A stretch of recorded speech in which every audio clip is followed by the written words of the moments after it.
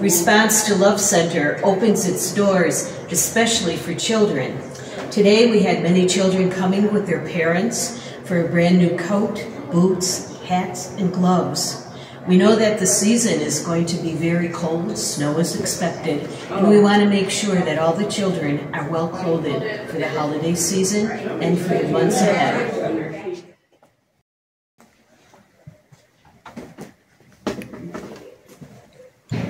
We have a host of volunteers here at Response to Love Center who really give their time and their talent to the children, to the moms who come in, and the dads as well. You see, the cold months are coming, and the children are going to be going to school, waiting at the bus stop and all. So we want to provide free clothing for the children, hats, gloves, brand new jackets and boots. Children are coming in today, and it was so beautiful to see them here. They left with happy faces. The moms were so very grateful.